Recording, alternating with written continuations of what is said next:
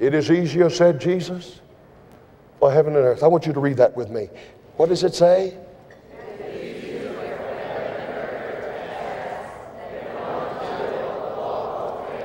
A tittle, see, it was written in Greek and Hebrew, and a tittle is like the crossing of a T.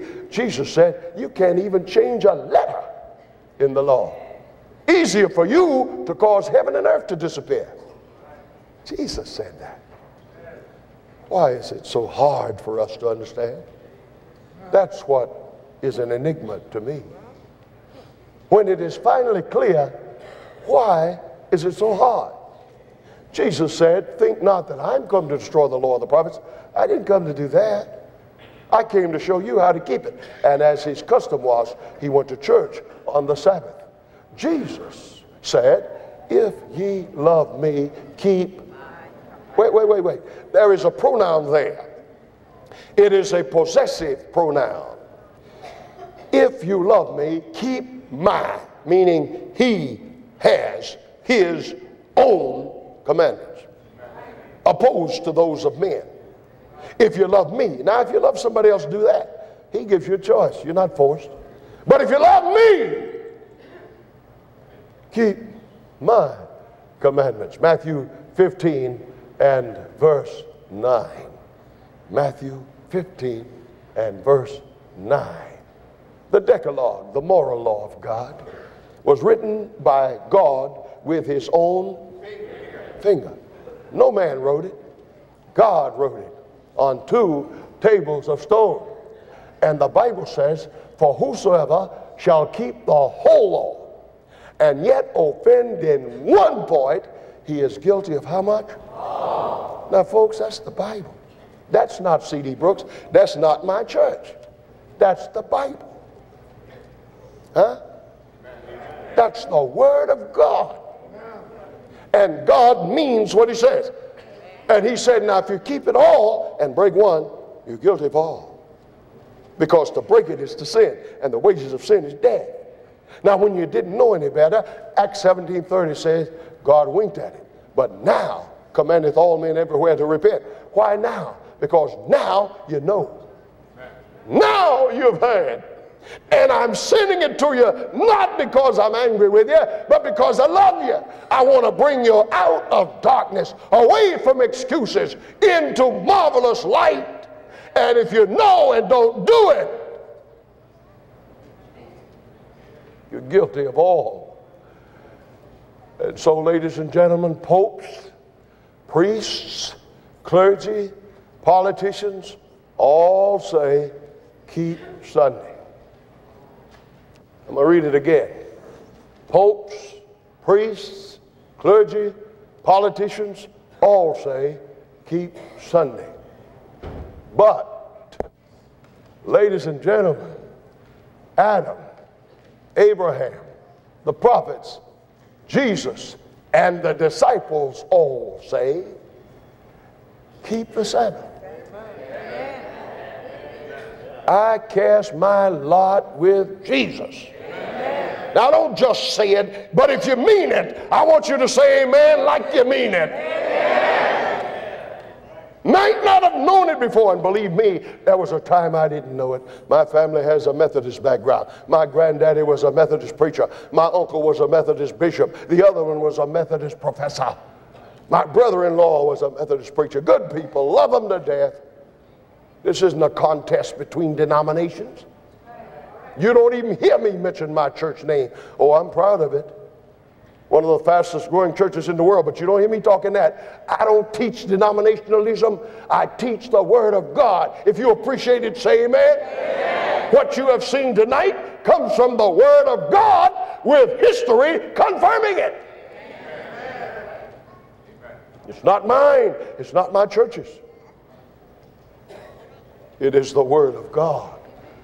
Jesus and his followers say, keep the Sabbath. If you love me, keep. Well, why is the Sabbath important?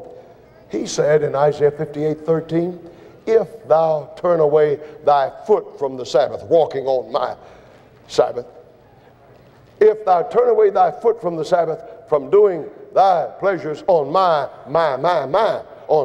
holy day, and call the Sabbath a delight.